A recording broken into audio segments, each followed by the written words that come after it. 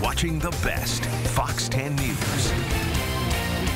A single mom gets the surprise of a lifetime. Emily Schei's vehicle needed about $6,500 of work, but money right now is very tight. In addition to having a 3-year-old daughter who's looking forward to Christmas, Emily also goes to college, and tonight, fortunately, she doesn't have to worry about those repairs anymore. Steve Kraft's been looking into it. He joins us live at the store. Steve?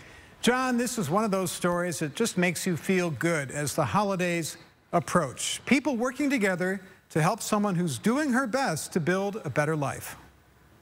Emily Schei is raising a 3-year-old daughter by herself and studying accounting with no family around to help. It's been really tough, just trying to, go to school and, and afford to provide for my kids. When her 2002 Chevy Blazer broke down, Emily was stranded. But then, neighborhood auto repair professionals, Narpro, stepped in. So we had to put a new differential in it. We've had to manifold gaskets, had to have catalytic converters. It would have been a $7,500 repair. Napa donated parts. Helping Hands for Single Moms pitched in too. Back in 2007, we first started with Narpro. They have provided over $230,000 in repairs.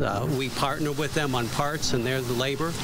And over hundreds of moms have been helped, thanks to Narpro, to stay in college and on the road and in school. A network of good deed doers across the valley. Narpro has been helping and has been in cahoots, if you will, with Helping Hands for over 10 years now. And so our shop, Good Works Auto Repair, is also very much involved. And in fact, we have a car right now that we're ready to donate to a single mom. Not only did a team of 3 mechanics fix Emily's car, she got some gifts for the Christmas season.